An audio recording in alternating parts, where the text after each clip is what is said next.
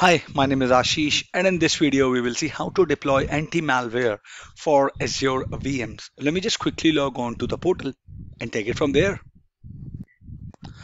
I am logged on to the portal. So see what happens is there is a thing called Azure Security Center. We're not going to go deep into the Security Center in this video, but let me tell you what does Security Center do.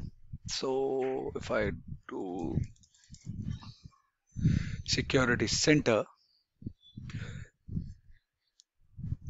so Security Center monitors the status of anti-malware protection and reports this on the Endpoint Protection Issues blade.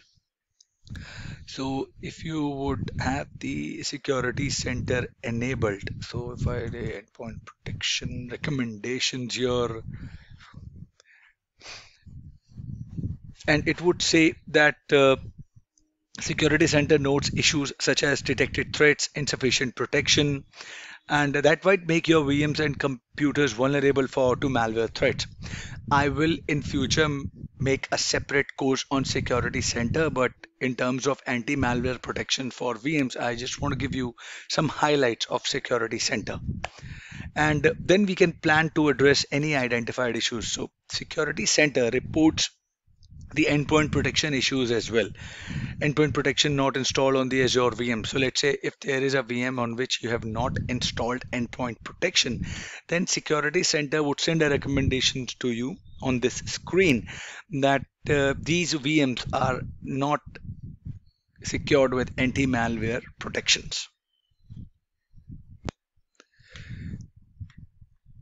And if you're using the hybrid environment, it will also list the recommendations, whereas anti-malware protection is not installed on your on-premises computers as well, or non-Azure computers. And it will talk about the endpoint protection health issues as well. So let's say the signature are out of date. An anti-malware solution is installed on these VMs and computer, but the solution doesn't have the latest anti-malware signatures. And if there is no real-time protection enabled on the anti-malware that is installed on your computer. And let's say if anti-malware solution is installed, but either its status is unknown or it's reporting an unknown error.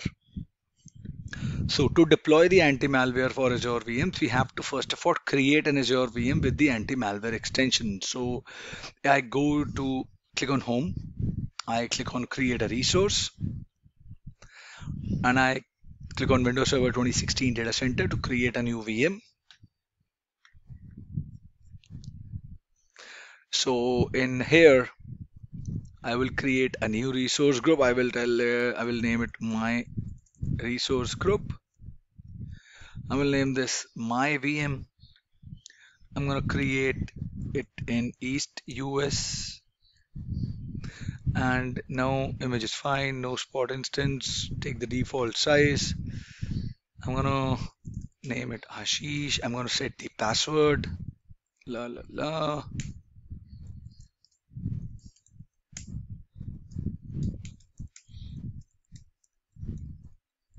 All right, I'm gonna enter it again. I'm going to allow selected ports. I do not have a license. I'm going to click on next. I'm going to keep it default. On networking, I'm going to go with default. And on the management section, I will make sure that all of the things are set to off. Now, if you would see the advanced tab, you see the extension and you click on this option. Select an extension to install. Click on it.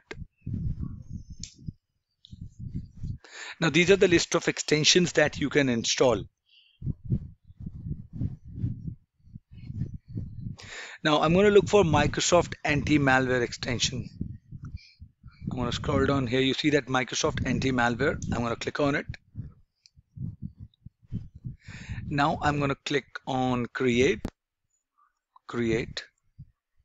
Now, it will ask me to click.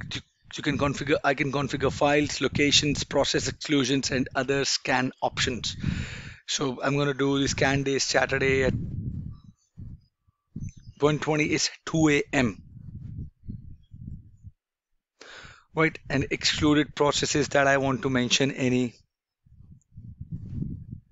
So let's say in the excluded files and file extension, I write in MDF and I put in .log files.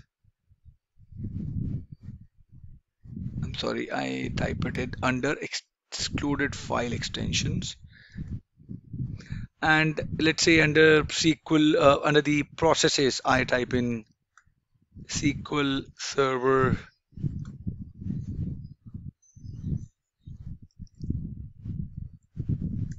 .exe.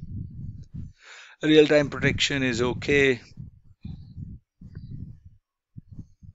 I click on OK. So then you click on review and create. And then you click on create after it passes the validation test. Click on create. It's initializing the deployment. Now submitting the deployment. And we'll have to wait till the time it comes up. So let me pause the video and come back. All right, it seems my deployment is complete. I'm going to click on go to resource. I'm going to note the public IP here. I'm going to do the MSTSC.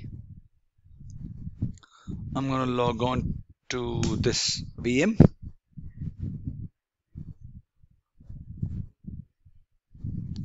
Let it come up. I'm going to enter the username and password. All right.